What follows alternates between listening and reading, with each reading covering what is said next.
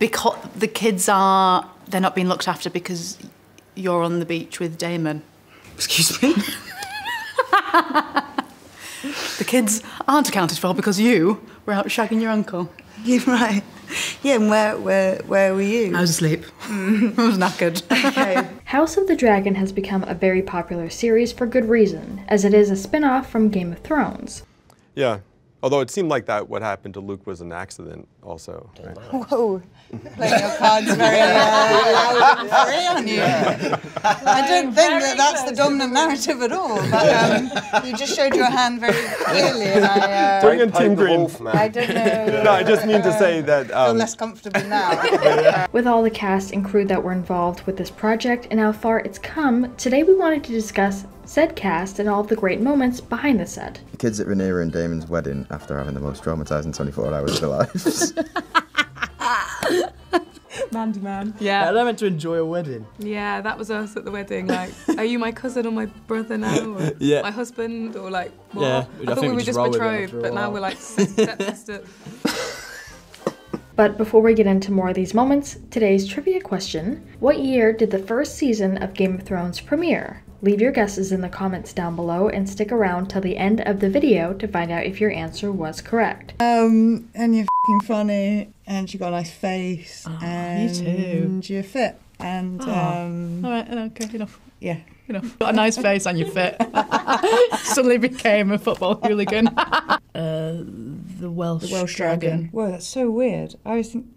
Anyway, the Welsh Dragon. Okay. In the season 2 finale of House of the Dragon, conversations fill the screen instead of big dragon battles. The lack of action for some, while a bit of a surprise, gives way for the show's actors to show off their talents and put to bed many of the season's central conflicts. Who would win in a fight between Jon Snow and Dale? Mate, I've got a dragon. I've got a dragon. Listen, I have a lot of respect.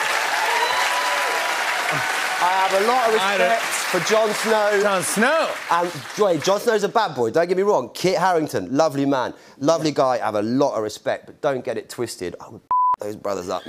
Season 2 was cut short by 2 episodes, thanks to Warner Brothers' cost-saving measures following the Discovery merger, a merger many questioned at the time, and one that has sent shockwaves through HBO's programming slate. Northerners. Yeah, I'd also rather be a Stark. I just feel like they've got better breakfast vibes. Do you know what I mean? Yeah, like yeah, they yeah. have Oh, like yeah, good yeah. chat at the. Do you know what I mean? Yeah, yeah. Sausage, hash brown. Beans.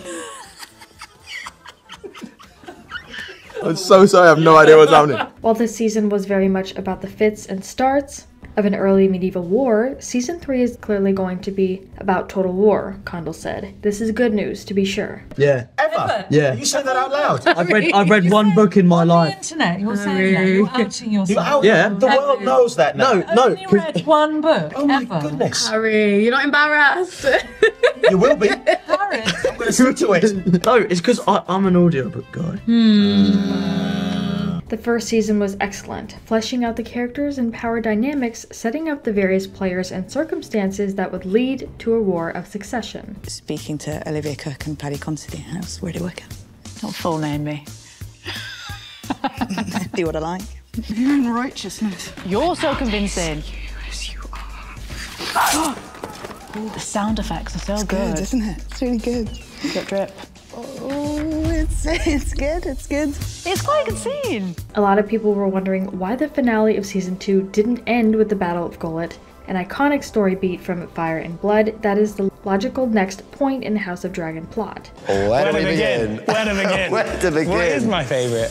Well, it's a tough one. I know what you're going to put. Really? Yeah. Okay, Yeah. well then.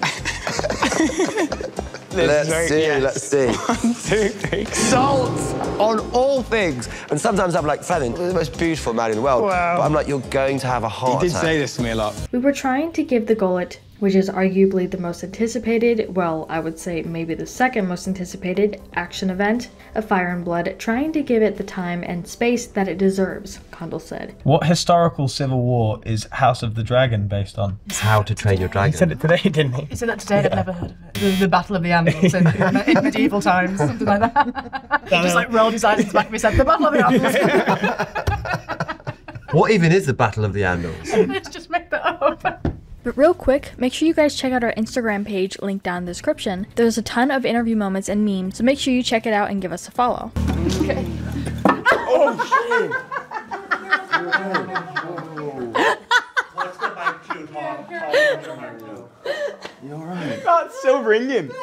Were you rolling on that? I think I'm clever right now. Fantastic. I used to wear a necklace that repelled Wi-Fi.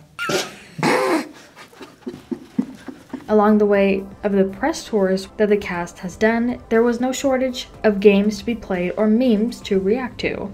When your mum dies and your dad rushes to marry his niece who used to be married to your uncle. It's so convoluted, this family is, right? We're all related. Yeah. We're all connected in some way, shape or form. Yeah, the family tree is a circle. These two are iconic. And that's exactly what we did. Is most of the memes just incest jokes? Because I can imagine they probably are. The ensemble cast of HBO's House of the Dragon is one of the primary drivers of the show's success, with some of the most talented actors in the field today. Matt Smith has been utterly impeachable as Daemon Targaryen, a far cry from his days on Doctor Who. What number Doctor did Matt play on Doctor Who? That's a tough okay, one. I'm gonna say this. But I'm not sure. I'm gonna give you the number. Okay, ready? Oh, it's that. Yeah. If I taken this off, let's see. And I'm right now, I think this we're is telepathic. Okay, here we go. One, ready? 2, 3.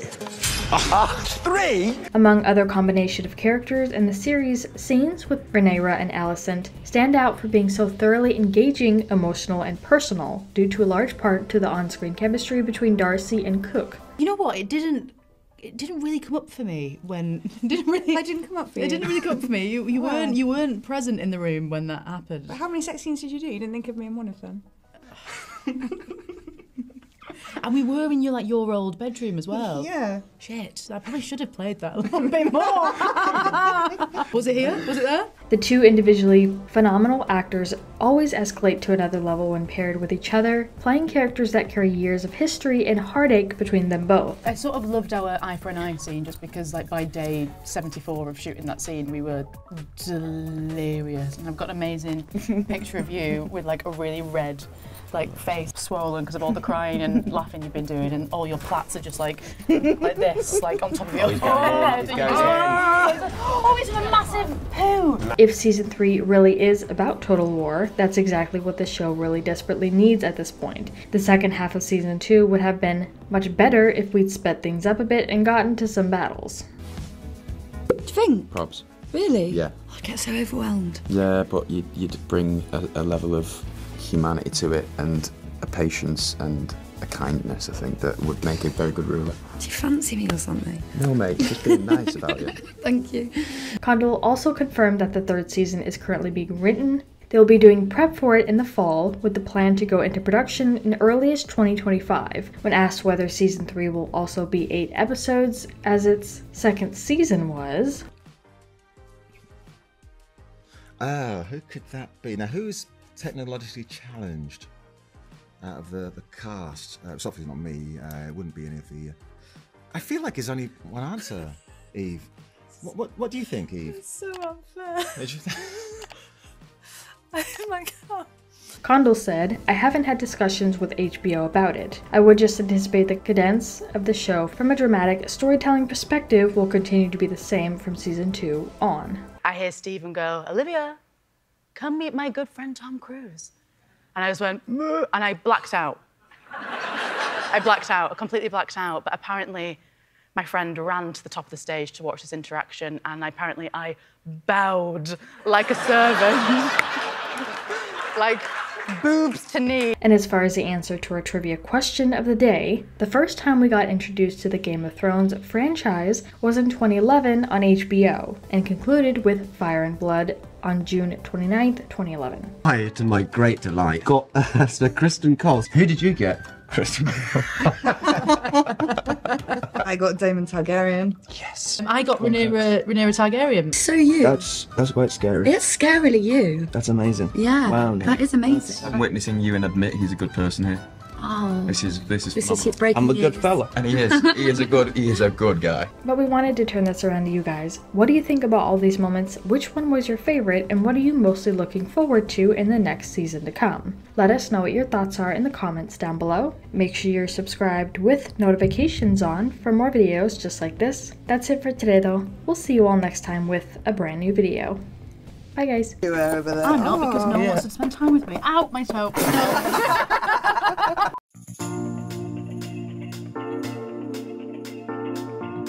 Oh God, of Doctor Who with Karen and Not my toes. Arthur. I love being with them. And yeah, I just had the best time making that show. It's wonderful. Yes, little one. Bye. We'll say bye. Bye.